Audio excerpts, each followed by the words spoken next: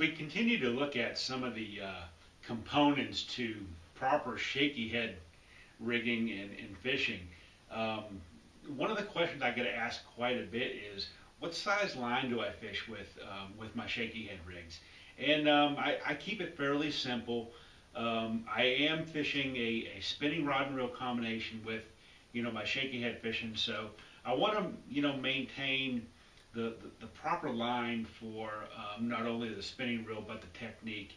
And a lot of times what governs the size of the line that I'm going to fish with a shaky head is the weight of the actual jig head. So first of all, exclusively I fish fluorocarbon line, and there's a reason for that, is that fluorocarbon is invisible under the water to the fish, so you just get more bites with it. It's super sensitive because it stretches less than monofilament, and it's also very abrasion resistant. So that's really important to me, that when I'm stepping down in line size to a very small pound test diameter, I want that abrasion resistance. So when I'm fishing the shaky head around cover and structure, that I don't lose as many fish or break any fish off. So those are the real important attributes of a fluorocarbon line. You want to make sure that you use a premium fluorocarbon line. I'm fishing with Suffolk's line, and it's the line that I fished with for years and years, and it's super strong. And one of the things that they've done this past year is they've integrated some different size lines, some odd pound test lines into their lineup.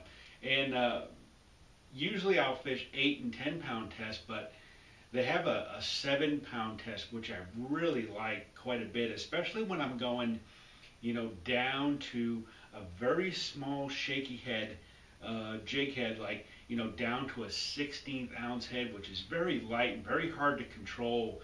Even with a small worm on the back, it's still very hard to control. So going down from 8 pound test to 7 pound test is a huge difference in allowing me to have a little bit better feel over that lighter size head, and being able to tell what the bait's doing and feel it in and around the cover. So I fish 7, 8, and 10 pound test, depending upon the size of the head that I'm going to fish, and the cover as well too. If I'm fishing in open water and I don't need the strength of like a 10 pound test fluorocarbon, I'll fish 7 or 8.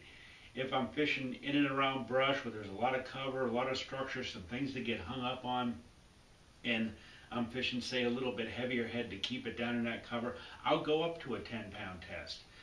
So I kind of let the size of the line and the size of the head and the type of the cover all come together, and one's going to dictate the other, and kind of give me the clues as to what I should fish. So I'm fishing either 7, 8, or 10, depending upon size of the head, type of cover, and where I'm fishing. And the depth of the water too will play a little bit of a factor.